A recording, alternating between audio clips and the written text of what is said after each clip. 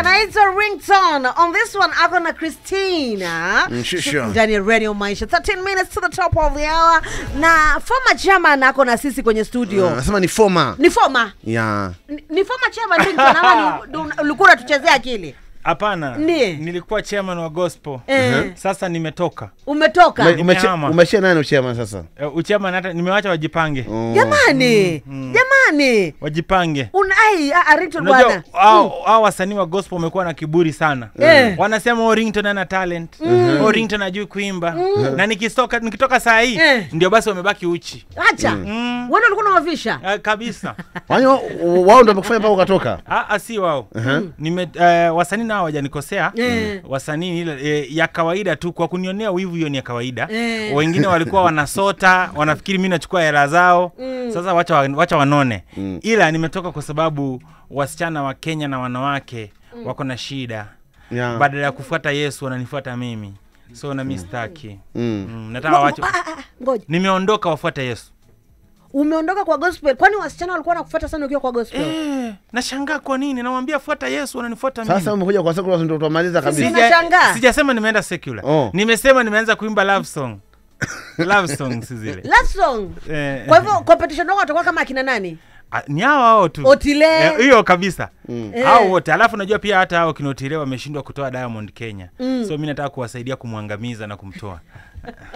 Si kumwangamiza ya physical, kimziki. I'm not ready for this show. Kwa hivyo wewe sana umekuja kumuondoa Diamond kwenye sekta pia. Natakuja kuwasaidia. Umekuja kuwasaidia. Ila nimetoka tu kwa sababu wanawake wa Kenya nikiwaambia wafuate Yesu hawataki. Wao wananiangalia vile mimi niko tall, wananiangalia vile niko handsome, wananiangalia tu looks zangu.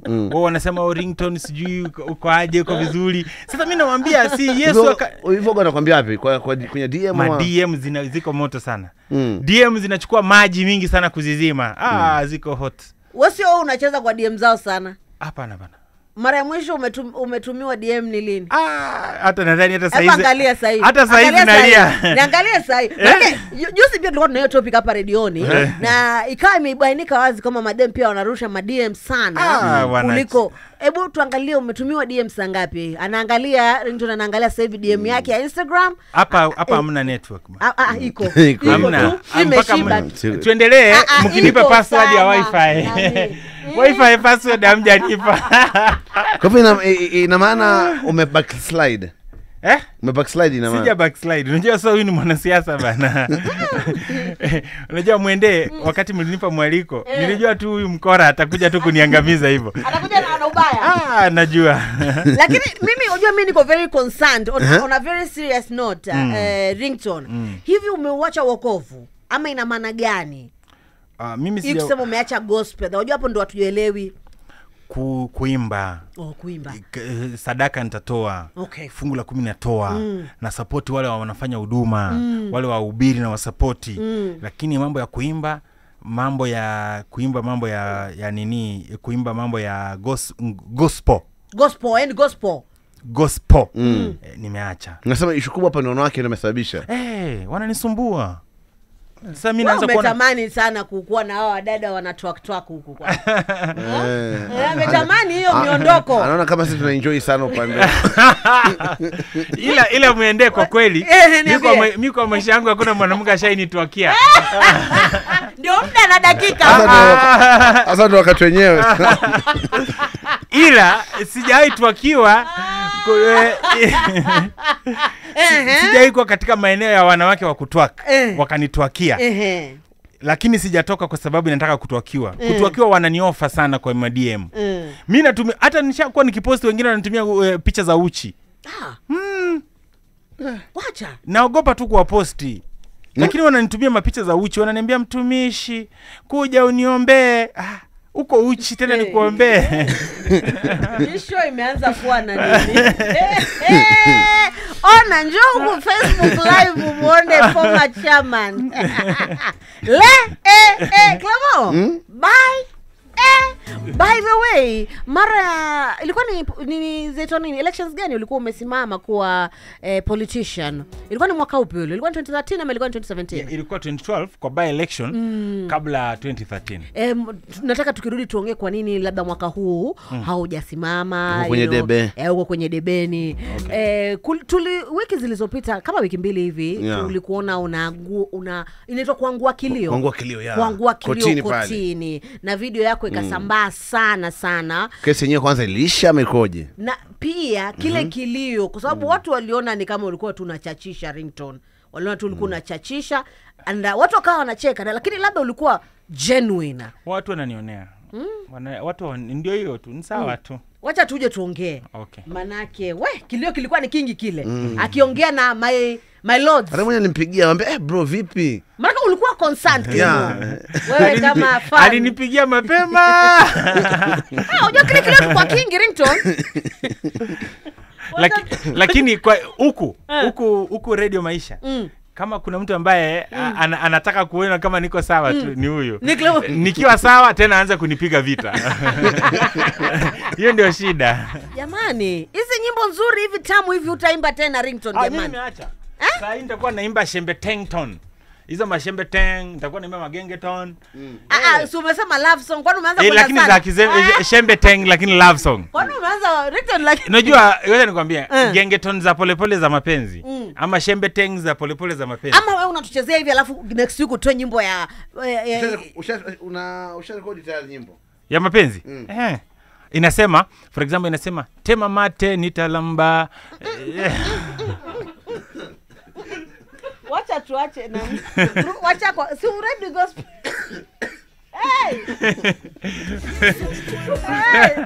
Watu wanaongojea sana ngoma yangu ya kwanza ya mapenzi. Tunaingoja maana unajua umejisifia sana. Umesema kwenye statement ambayo release jana ama ni juzi ulisema ya kwamba wale wa nyimbo za mapenzi wajua unakuja lakini wasikuchukulia kama competition. Ni kweli? Kwa sababu wanajua mimi nyimbo talent niko nayo, quality itakuwa juu kwa sababu handsomeness kabisa. Alafu nitakaa vizuri kwa video. Sasa wasisikie vibaya. Otile Brown sasa hii ajue tu kwamba yeye atakuwa option ya pili. Ora, nataka tukirudi kuna mtu yote amekupigia kutoka upande wa gospel tangu useme kwamba unaacha gospel, kuna mtu yote amekupigia labda kukujulia hali kwa nini na vitu kama vile? Amna hata mmoja. Not really. Hawezi taka kwa sababu wanafurahi, hawangetaka kunivunja moyo wa kuhama. Wangetaka nihame. Umefanya kazi na watu wakubwa kama vile Rose Muhando, Christine Shusho. Yaani mama tu wa nguvu, mama wa maana. Hakuna hata mmoja amekujulia hali. Nimefunga simu yangu, huwezi pokea simu za kutoka nje ya Kenya.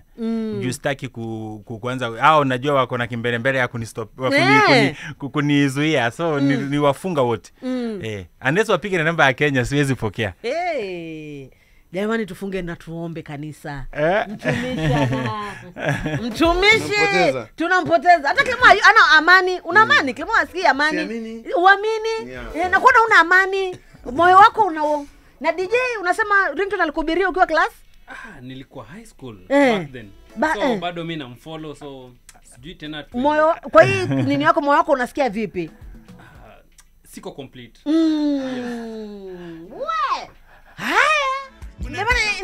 The gospel party in the house. Ni kama kule kusema bye bye tu. Jamani nasikitika. Sababu Mombasa ni kimwili zaidi. Kisikia mambo na love song. Mombasa ni remix ya exclusive nyimbo za Ringtone. Nyimbo nzuri tu tubenga nasikitika jamani. Hivi na maana tutazisikia hizi nyimbo nzuri hivi tena. Itakuwa ni mambo ya love me, love you. Hey! 15 minutes baada ya saa 8 mambo hii ni Connect. Mimi naitwa Mwende Masharia. Bali Clement Fefon the ones and twos tuko naye super DJ Aimon mjengoni pia vile tuko naye Former. Yes. Chairman wa gospel. Ringtone mwenyewe hapo hapa in the house. Sasa ngoja nikuulize. Hata ukisikia hiyo mzuka ya muziki mzuri bado unaenda kwa love songs? Yani hata ndio nimenotice kwamba kumbe mlikuwa mnaweza nipiga hii party kila wiki. Hamkuwa mnanipiga tu leo. Wajuaje? Unasikizaga hii show kila siku? Wajuaje? Mimi nawasikiliza sana. Yani nikiwa ndani ya gari, mimi naweka kipindi yenyewe. Na tusikiangi? Hiyo ni makosa ya DJ. Moja tu. Wasikia hiyo ni makosa ya DJ si yangu. Hata mimi sijui hiyo maneno. I don't know. Sasa yani yote nikwambie, ni heshima ya chairman hawa anapigwa kila wiki party. Lakini sasa kwa sababu mmekosea, hamkufanya hivyo, mimi nimewaachia. Sasa mimi nimeondoka. Yani leo ni kusema bye bye gospel. Guy. Bye bye gospel. Welcome at love. Pastor wako wewe unaendaga kanisani? Uko na pastor wako anaitwa nani? Bishop Jimmy Kimani. Ndio mkumbuki. Hapana, namkumbuka sana. Anaogopa kumtaja maana swali langu. Simu inaweza pokea kwambia bwana. Unajua hajanipigia. Maybe habari hazijamfikia. Si mtu wa mitandao sana. Kwa hivyo hujaongea naye kuhusiana na this new move. Bado. Unapanga kuongea naye? Hapana. Unahisi ni uamuzi wako kibinafsi? Mimi hapa naona tu bwana nitoe hiyo wimbo ni yani unajua mmekuwa mkinidharau sana. Unasema Ringtone hajui kuimba mapenzi, Ringtone si romantiki, wacha niwapige na manyimbo sasa. Wacha yani nataka kuwapiga tu yani. Nataka akina Otile Brown wakienda hospitali kuwekewa maji. Yani ndio maybe mchungaji aniongeleshe kwa. Maana utakuwa na stress. Stress sana. Nachukua yote. Kitengo cha muziki pande nyingine nachukua. Kuna time kwa utafuta wife ukuja kupatikana. Mimi naona ni kama basi sasa nitapata. Akiingia security. Sasa utapata sasa. Ni kama.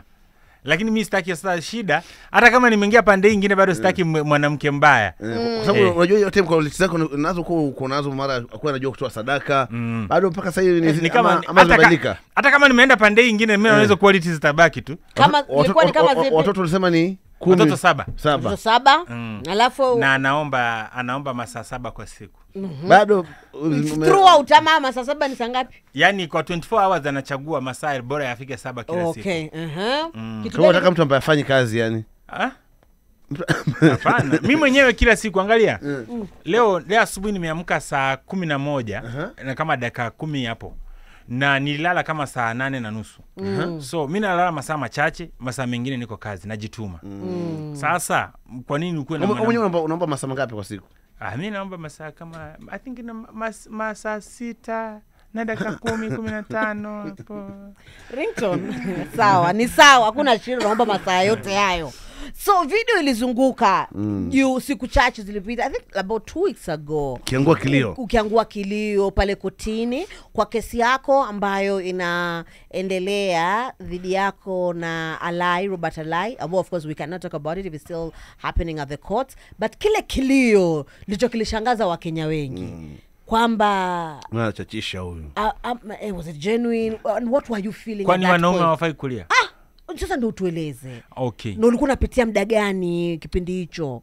Nililia kwa sababu unajua sometimes watu wanafikiri mimi si binadamu. So kulia kule kulikuwa kuzuri kwa sababu kulifanya watu wajue kwamba mimi ni binadamu, niko na hisia na kuonesha kwamba hata ni vizuri, ni inspiration. Yani kwa kulia kwangu nili-inspire vijana wavulana Kenya mzima kwamba mwanaume ukisikia unasikia kulia lia tu. Kwa sababu Mungu angekuwa amepangia wanaume wasilia, angeweka machozi kwa macho zao. So mimi nilikuwa na exercise right yangu kama mtoto wa Mungu kuweza kukulia na kutumia bank yani ama tuseme kutumia ile machozi Mungu alikuwa ameniwekea sijatumia muda mrefu. So nilikuwa nayatumia. Alafu lakini pia nilikuwa nimeumia kukumbuka kile ambacho nilitendewa, unyama niliotendewa bila makosa. Hebu nionyeshe ni wapi ulikuwa umeumia by the way? Nilikuwa nimegonga pande hii. Nipona lakini sasa. Nishapona. Lakini akili yangu bado yani niligongwa kwa huku akili yangu kweli nakuanga na wakati mwingine nakuwa na memory lapse. No way. Nakuwa na memory lapse. Hata naweza kuja siku nyingine nisikumkumbuke Clemo. Nakuwa na memory lapse, alafu baridi ikiwa kichwa kwangu kinaniuma sana. Kuna wakati kichwa kinakuwa na joto mingi, inabidi nitafute taweli ya maji niwekelee. Yani kichwa kwangu changu kiko na shida. Tangu ule mwanaume anigonge bila sababu na bila hatia. Na ni kesi ambayo inaendelea ama imekamilika? No, inaendelea kwa sababu ile siku ilikuwa ni siku yangu ya kutoa ushahidi. Sasa daktari wa serikali atatoa ushahidi. Okay. Maybe daktari wa binafsi atoa ushahidi, alafu na maaskari, alafu na ule ajitetee. Okay. Alafu akishamaliza kujitetea basi ndio tumfunge.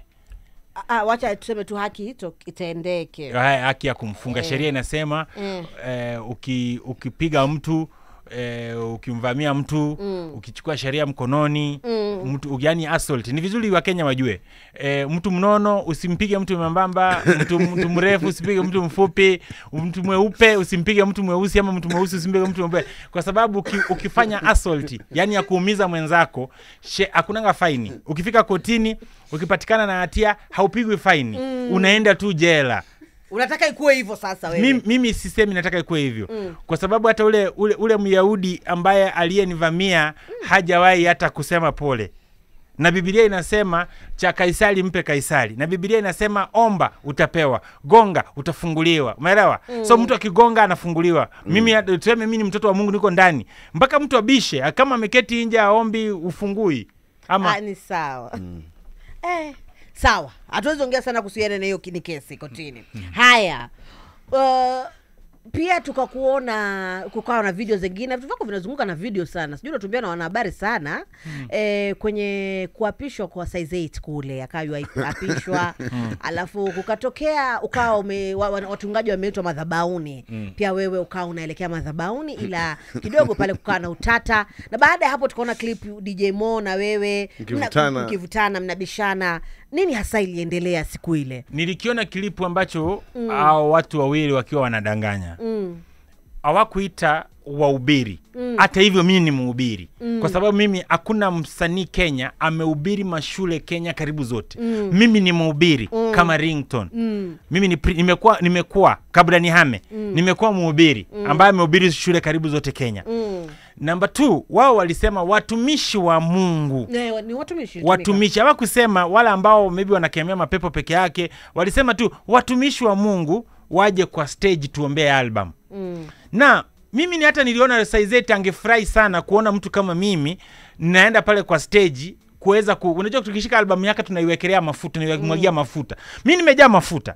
Kwa sababu ile anointing niko nayo ambayo imeniweka kwa industry mpaka wa leo watu hawataki kuniachilia, watu wanataka tu kunisikiliza kila siku. Si ya kawaida. Watu kama yeye wanahitaji hiyo anointing. Kama wako nayo wanahitaji kuongezewa. Ama so umenielewa? Uwezi fukuza mtumishi wa Mungu kama mimi ambaye ako na anointing nyingi sana kwa jukwaa, kwa sababu makosa ilikuwa yake. Basi angesema wale mahubiri ambao wako na makanisa. Umenielewa? So kule okay, hiyo ilikuwa ni ndani ya church. Ile ya DJ Mo pale ilikuwa nini inaendelea sasa? No, mimi wakati niliona nimefukuzwa stage, sijatambuliwa kama mtu. Mimi alisema watumishi wa Mungu. Nikasimama, nikaambiwa hapana wewe toka. So nikaona basi inaonekana mimi ni mtumishi wa shetani. Kama basi mimi ni mtumishi wa shetani, si niondoke niende. Wakati niliondoka nikienda, wanahabari wakanifuata. Anajua wanahabari ni taaluma ambayo pia lazima tuheshimu wanahabari. So wakaniambia Ringtone, tafadhali tujibu maswali moja mbili. Na mimi kama msanii ambaye ninaheshimu pia taaluma ya wanahabari, pia kuna watu wanaweza nielewa vibaya. Wanahabari wanatusaidia watu watuelewe vile tunasema. So nikasimama. So wakati nimesimama na hutubia wanahabari, mimi sikujua kwamba wanahabari walikuwa na value taaluma, yani wananivalue mimi kama msanii kushinda mwenye tamasha. So ni kama waliondoka wote ndani ya tamasha, wakafuata Ringtone. Umenielewa? Ndio nimekwambia clout zinanifuata. So wakati walinifuata wote nijibu, ujua walikuwa wameona nimefukuzwa. Wakati najibu, alafu sasa DJ Mo anakuja, anaanza anataka kunisukuma. Umenielewa? Sitaki kusema kwamba sisi watu wa level yetu tunafaa kufika mahali tunaanza kuonesha nani akona misuli mikubwa kushinda ya mwingine. Kihekima kama kweli alingekuwa because nilienda pale kwa sababu yake. Nilienda pale kwa sababu yake, kwa sababu ni rafiki yangu. Angekuja niambie Ringtone, tafadhali acha ama kuja tuongee kidogo. Umenielewa? Ni nini imekuwa shida? Kwa sababu si yeye alinifukuza kwa stage. Nilifukuzwa na bibi yake. Umenielewa? Sasa yeye alikuja akaanza kunisukuma kama mjinga nini. Umenielewa? So ikawa ni kama utoto. Ilikukwaza ile kitu? Ilinikwaza tu. Ilinikwaza tu kwa sababu watu ambao umewasaidia wa siku zingine wanakuwa wanaenda wanalala njaa, unawanunulia maziwa, unanunulia unga, unanunulia nini, alafu wanaanza kwa sababu wameona tuka eventi, wanaanza kukudharau. Mimi nilisikia vibaya. Umenielewa? Na Mungu anisamee kwa sababu ile nimesema, lakini watu ambao umewalisha kwa muda fulani, so ni vibaya wakiongea vile wameongea. Okay. Yani walinizalilisha. Hawakunibeba kama mtu wa maana. Hiyo tu. Kufikia sasa wanawake ni miezi imepita. Bado mna ukaribu ama isha mko vile vile? Nilimsamea kwa sababu kila ningekifanya hata hiyo familia ingekuepo. Tena. Kwa sababu unajua sometimes usidhuru marafiki zako. Umenielewa? Kwa sababu wanaweza kuwa wanabeba vitabu vyako vyeusi vingi. Sasa kwa msamaha wangu na kubehave kama mtu mzima, nikasema kakangu, umenifanya kama mjinga kwa tamasha lako, yameisha. Na nikanyamaza. Okay. Na tangu siku hiyo, by the way, mahali pa kwanza nimeongelea hilo jambo ni hapa. Sija hata ninasikia vibaya ni kama nimefanya gossip. Kwa sababu nilikuwa nimesameheana, nimeacha. Okay. Otherwise ningecheza kivingine kibinadamu. Da. Yani hata makampuni kubwa zingefuta watu. Hata kuna makampuni kubwa pale Westland zina sponsor ma eventi, wanawake wangefutwa kazi. Yani kwa zile vitu ningetoa, lakini niliacha. Wasema siri kubwa. Lakini marafiki ni kama wewe, niko na siri zako kubwa, lakini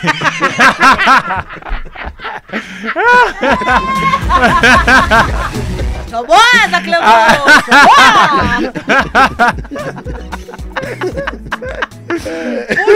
Punde kakugeukia. Niulize, yaitwaje hii mambo, mwaka ni wa election. Lakini kabla tuende hapo, sina siri yote ya Clemo. Hapana, watu wafikiri niko na siri za Clemo. Mimi sina siri yote. Unazo. Actually wewe ndio niko na zako, lakini sisemi. Haya. Tuende kwa mambo ya elections. Ni mwaka wa elections. Tushawahi kuona ukisimama kuwania kiti cha ubunge. Ilikuwa ni cha ubunge? Kitu tuma 7. Huu mwaka vipi, mbona haukuamua kuchukua maamuzi hayo? Niliamua nisisimame kipindi hichi kwa sababu nimeona mimi ni kijana mdogo, ni kijana ambaye akona nguvu nyingi. Una miaka mingi? Jana mbona umezidi? Nimeona mimi ni kijana mdogo sana. Wakubwa wangu kama Clemo na wewe mnaweza simama mbele yangu. Hata DJ nilimpata akiwa shule akiwa mzee, nikiwa mdogo wake. Alikuwa mzee hivi, lakini wala alisoka uzeeni wale. Lakini sasa nikasema kipindi hiki simami kwa sababu kuna shughuli kadhaa za maisha yangu lazima nifanye. Viti havipotei. Tuko na ma-aspirant ambao wako na miaka hata zaidi ya 70 na wanasimama. So kuna nafasi nyingine ya kusimama kipindi kichajo. Saa hivi kuna shughuli nafanya kidogo za mwisho. Ndio hiyo next naweza simama. Alright. Kwa hivyo tukutarajie 2027. Sijasema kabisa. Lakini pia unaweza hudumia wananchi wa Kenya bila kuwa mbunge. True. I agree. Umeelewa? I agree. Kwa sababu kuna msanii ambaye nampenda, ni mtaji. For example kama Churchill. Churchill amekuwa kwa muda mrefu. Ameinterview kwa kipindi chake, maraisi, presidential aspirants na nini, hajaisimama. Yeye ndiye aliniita akaniambia Ringtone usisimame. Akaniambia wacha sisi tukue hapa nje to inspire hii generation. Wakati wanasiasa wanawapoteza, at least tunaambia vijana tukue line hii. All right, that is good.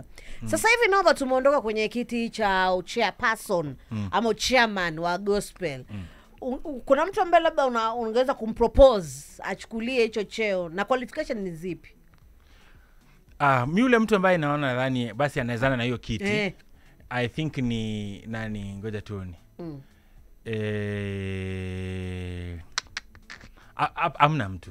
Tena. Watu wako chini. Unajua kuwa chairman, kwa vigezo ni gani? Lazima ukue na kitu inaitwa charisma. Charisma kitu cha kwanza? Na ukue mtu uogopi. Na ukue na mtu uko na pesa. Unajua kuwa chairman unaweza kuwa chairman ambaye hawezi kama utapigiwa asubuhi na msanii mwingine akwambia chairman ninakunywa chai haina mkate lazima urushe. Ndio sababisha kama chairman. Yaani ukiwa chairman, msanii anaweza kukupigia kuambia nafungiwa nyumba. Msanii anaweza kupigia kuambia chairman niko naongojea pesa yangu ya skiza kesho. Leo kweli jamani chairman sina sapa. So mimi wacha nikwambie dadangu. Mimi watu wanaweza nisema Ringtone ni mbaya. Kama kuna kitu watu hawawezi sema kwa industry ya kwetu ni kwamba Ringtone hakusaidia. Mimi naweza kuwa kwa wao niko na sura mbaya, maybe sina tabia mzuri, lakini kama kuna kitu nimefanya, nimejaribu sana. Kama mtu ambaye alitoka, mimi najua sikuwa na familia. Mtu ametoka mbali, alisaidiwa na watu, nimejaribu pia mali naweza saidia. So that's why niliqualify kwa chairman. Okay. Kwa hivyo hapa Clemo, vitu ni vitatu. Charisma, pesa. Na hiyo wengine amesema gani? Na pia ukwe mtu ambaye ameogopa Mungu na anaweza omba masaa 6. Ukiona kama watu kama akina Mojishoto baba wanaomba kama 20 minutes kwa day, hata waombi. Ukiona mtu kama Guardian Angel anaomba 1 hour in 1 week. Umeelewa? Mojishoto baba anafika 20 minutes zake. Actually in 20 minutes in 1 week. So mimi naomba 6 hours in 24 hours. So mimi niliqualify kwa sababu mimi ni mtu ambaye ni mcha Mungu. Na naogopa Yesu sana. Pull up socks, pull up. Kiti ni yao, pull up. Kuna wenzako waliokutangulia kutoka upande wa gospel pia wakaanza kuimba love songs kama vile Bahati, Willy Paul. Nimeona mtu akiuliza kwenye live yangu ya Facebook kama ni watu ambao unaweza collaborate nao. Mimi sitaki. Standards zao ziko chini. Mimi nimekuja na level ya juu sana. So usiwezi collab na wao. Hata wanachia kazi. Nataka wani support tu. Ni mtu nikikumbuka sasa hivi. Mtu nimekumbuka. Wewe ni mtu ulikuwa mwanzo ulimponda sana Bahati na huyu Willy Paul. Yeah, ukisema wanatumikia shetani. Sijui nini wakati walivyoondoka kwenye gospel. Wewe saa hii umeiacha hiyo gospel. Ungependa watu wakuseme hivyo hivyo? Mimi nimeacha gospel. Gospel, si gospel. Si gospel. Kuna tofauti? Ndio niambie. Mimi nimeacha gospel. Sasa wewe fanya hivi. Mambo ya Bahati na Willy Paul tusiyazungumzie. Hao ni wasanii wadogo. Unajua uwezi ita msanii mkubwa kama mimi kwa kipindi kikubwa kama hichi. Tena tuanze kuongelea vijana wadogo. Hao ni mafans wako ndio wameuliza actually. Ni mafans wangu basi waniuliza wasanii wakubwa. Wananiuliza wasanii wadogo. Wewe. Wacha uongee na wananchi jamani, twende nyumbani. Sema mheshimiwa mtarajiwa yule ni mdogo. Bahati? Mdogo sana. Mdogo lakini ni rafiki yangu. Anataka nini hicho kiti? Cha Mathare. Watu wa Mathare waamue. Sisi hatuwezi. Unajua Clemo kura yake si ya huko. Na yangu pia si ya huko. Wananchi waamue. Lakini akishinda ni vizuri. Unajua kwa nini? Chama kimeshamkataa. Sasa yani okay, sijui kwa nini wamemkataa. Maybe sasa hiyo ni mambo yake, lakini ila akipata tutafurahi tuseme at least tunamjua. Umeelewa? Mko na mhesh. Mko na mhesh bunge. Sawa? Tunasikia mafans Ringtone vile wanaongea. Sasa wafanye hivi. Mimi mafans na waelewa. Okay. Next week nikitoa wimbo wangu wa love wa kwanza. Wakisema iko chini, nitarudi. Sawa. Waamue mafans next week nataka kuwatolea my first love song. Na nitasong dio okay sorry. Nitasong hiyo sorry nitasing. Okay, wacha niongee Kiswahili. Hiyo wimbo nitatoa next week.